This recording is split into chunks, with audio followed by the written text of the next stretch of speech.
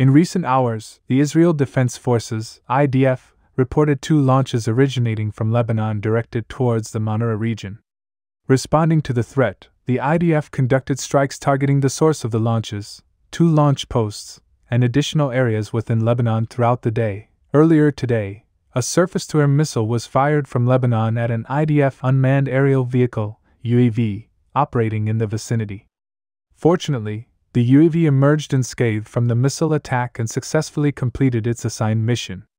Overnight, Israel Air Force fighter jets carried out precision strikes on multiple Hezbollah targets in Lebanon.